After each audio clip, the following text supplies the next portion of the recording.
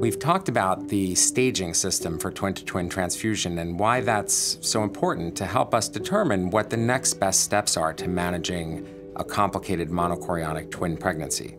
In our experience, the most important differentiation is whether you are still stage 1 or you've developed stage 2 or worse disease.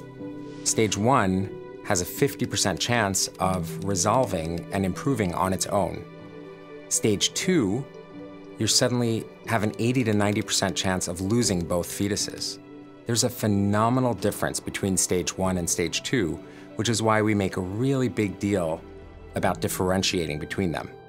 If you have stage 1 disease, we'll work really hard to try to find an AA, which gives us some reassurance that we expect things to remain relatively stable.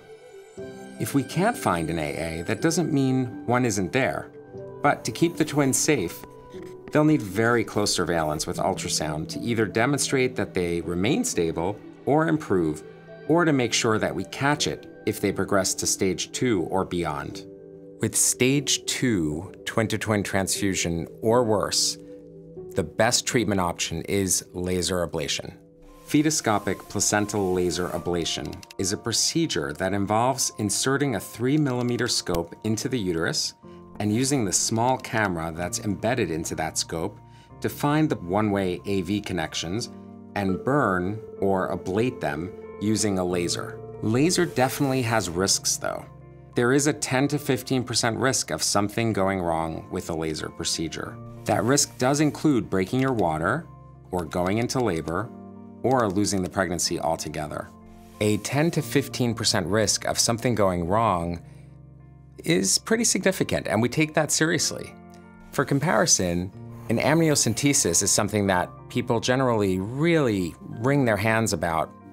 As long as you're having an uncomplicated pregnancy, is it worth taking the risk associated with an amniocentesis?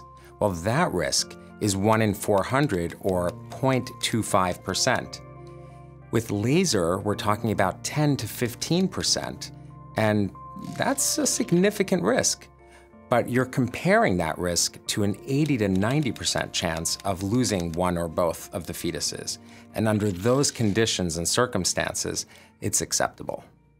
Unfortunately, although laser is the best treatment available for TTTS, it's far from perfect.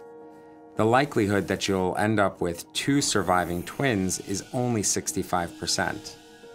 The likelihood of having at least 1 surviving fetus is 80 to 85%.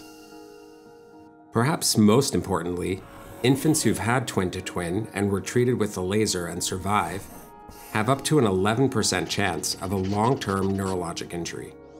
2/3 of these injuries are pretty severe, like cerebral palsy, and the other third are milder, including things like learning disabilities, developmental delay, and milder cognitive deficiencies. The single greatest risk factor for having one of these neurologic injuries is being born at an early gestational age. And unfortunately, twins, especially monochorionic twins, who've been complicated by TTTS and required laser therapy, are at risk of being born early. However, laser can be successful, and when it is, the average gestational age for delivery is 35 weeks, and that would be considered a fantastic outcome.